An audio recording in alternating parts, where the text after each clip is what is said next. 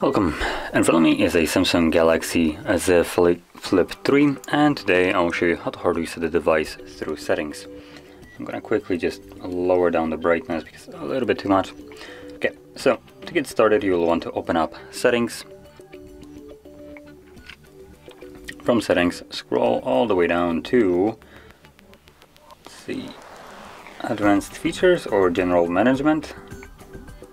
There we go. So it's under general management, we have reset, and from here we can select factory data reset. Now this will provide us with information what this will remove. So as you can see, it does remove things like your music, photos, user data, apps, and so on.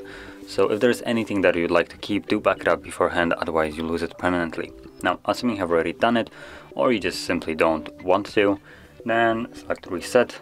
If you have some kind of screen lock protection, you'll need to confirm it. And then select delete all.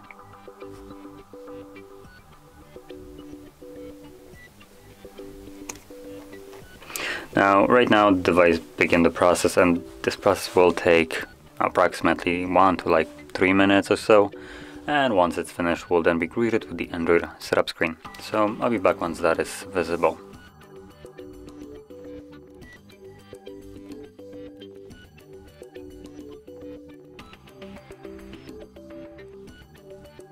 And as you can see, the process is now finished.